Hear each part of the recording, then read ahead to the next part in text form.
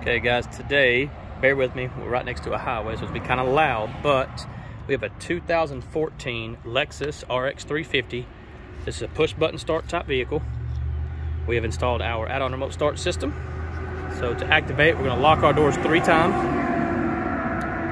1, 2, and 3. Vehicle will take right about 5 seconds to start.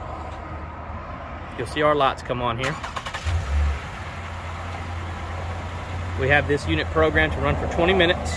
That way, if you forget about it, it will turn itself off. Whenever we are ready to leave, we're going to use our unlock button here.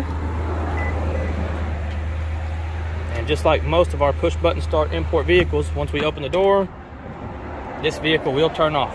The good news is, as long as you set your climate controls accordingly, it'll be warm or cool. And then once you jump in, you just tap the button and roll. And that's it. Thank you guys for watching.